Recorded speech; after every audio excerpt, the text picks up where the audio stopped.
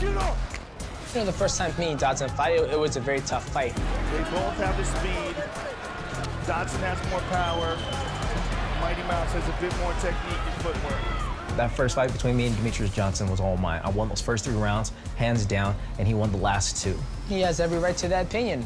I don't care. I mean, a lot of people in the world believe that the fight was not even that close. Wow, check this out. He climbed on top of him. This is not where Dodson wants to be. First round, drop him. Oh, nice left hand over the top by Dodson. He doesn't hit as hard as I think he does. You know, dude, I give you 110% credit for dropping me. Absolutely. Oh, big punch. He's hurt. He is hurt in this round, Joe. And that one really hurt him, Mike. But let's not forget about the time when you were like this, and I had your head pushed up against the cage and giving you the uppercuts from hell. Nearly 170 significant strikes landed by the champion. There's plenty of time here. This might be it. When the fight was over, I was still ready to go more. You were. I controlled the whole fight, except for the 4th and 5th rounds when he knew what it felt like to be in those championship rounds. Johnson really turning it on here late in the 4th round. DJ is out-championshiping him. Yes, he is. If there was another round in that fight, I honestly believe that John McCarthy would have stepped in and stopped it.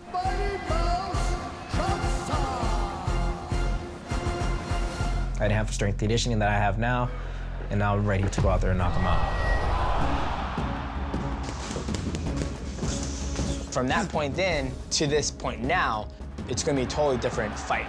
It is all over. Demetrious Johnson defends his flyweight belt again. This will be my 7th title defense, and I think that speaks for itself. He is the fastest man in MMA. There's nothing that we need to do different. Just like when DJ rematched the other guys, we took a look at the things he could have done better, and then he went out and did those things better. And that's exactly what we're going to do this time. That's right, Benny. I'm only going to get better from here. I'm dangerous. I'm here to show the world that I'm the best 125 in the world. I don't have to tell the world that I've improved since our last fight. I've shown that I have improved. If I could look at all my rematches when I fought, you know, Ian McCall and Joseph Benavidez, it's almost like round 6. Huge right hand for Demetrious Johnson. McCall goes down. It shouldn't take me long to find his rhythm and his pace. And don't get me wrong, I believe John Dodson is going to come out totally different. That's totally fine because I'm prepared to fight anywhere where the fight goes. There's nobody out there who can transition from striking to boxing to Muay Thai clinch to wrestling to submission game, back up to clinching. You know, I have the ability to do that, and it's just going to be fireworks. Johnson by submission. He's the best.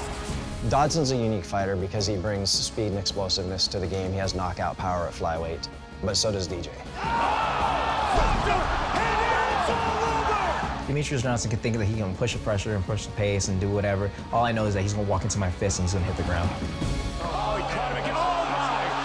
John Dodson by knockout. Not only am I the fastest guy in this fight, I'm the strongest guy in this fight.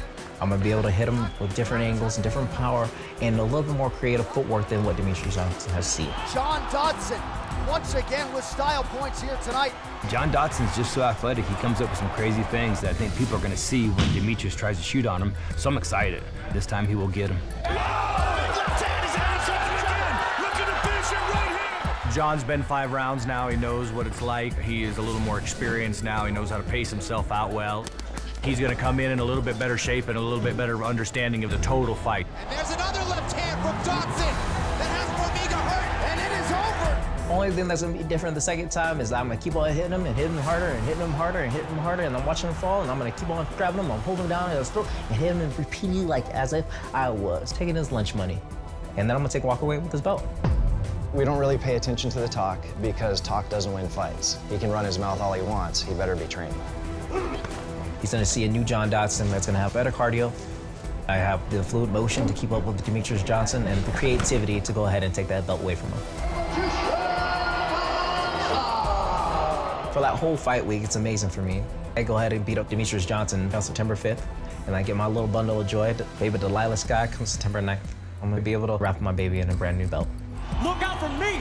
I'm the one who's coming after that belt. I'm bringing that home. I'm going to the champion because I am the best in this division.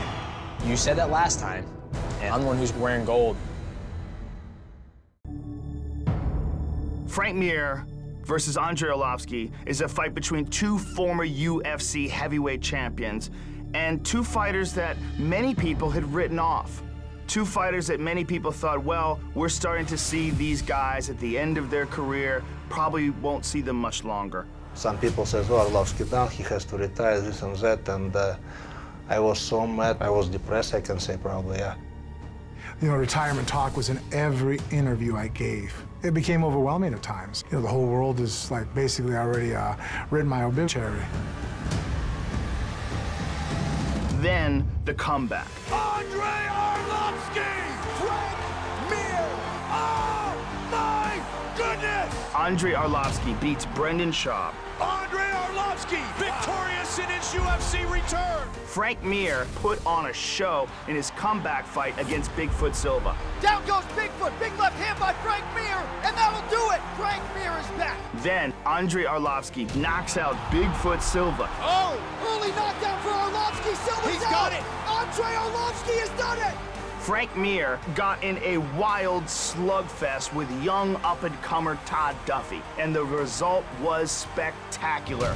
Down goes Duffy, out cold. Frank Mir does it again. Then Andrei Arlovski knocks out Travis Brown in one of the greatest one-round slobber knockers in the history of the UFC's heavyweight division. Arlovski pushing forward. Oh, he got rocked. Travis is so wobbly he can barely stand up. Pitbull looking to finish him. Beautiful uppercut. Right in. It's in. It is all over. Unbelievable. It was chaos. It was craziness. Every person in the arena was on their feet.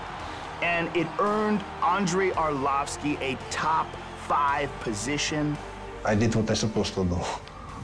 That victory over Travis Brown put me on the line for title shots. So now I get Frank Mir, and I'm very excited about that fight. He was a champion, I was a champion. We're supposed to fight back in 2007. 8 years later, we're gonna fight each other. We have got what could be the ultimate slugfest. I think the fight is a great fight. I think Andrei is back on the upswing. He's highly ranked. He's very athletic. He's very fast. He's quick, and he's a hard worker. They are on their feet. Ow! Andrei Arlovski with the win. I had a lot of respect for Frank Mir. He's very dangerous on the ground. Oh, side control for Mir. Look at this. Kimura. He loves his left overhand, and now he can punch. Oh my goodness! That was ridiculous! I think, you know, I've had 2 fights in a row now showcasing what I've improved on in the boxing. This definitely has to be a threat that my opponents are always going to have to look for. So the more threats I can impose, the more threats he has to identify and be ready for. He's not a joke. He's a tough fighter, and I just need to be disciplined, follow my game plan, keep my hands up, and I just have to be ready for 15 minutes war. A decade ago, he was the UFC heavyweight champion. He made a major statement that he deserves another shot. The story of me working my way back up to a 3rd title plays out that it's going to happen. I will not be denied. He wants that belt back badly. A win over Andrei definitely gains a lot of momentum for that conversation. I still have that fire in my eyes, you know, I'm just ready to go. Ow! Oh my God! Wow! One of my strongest wishes to be a champion again. I will do everything possible to beat everyone who's gonna be on my way to get that UFC belt.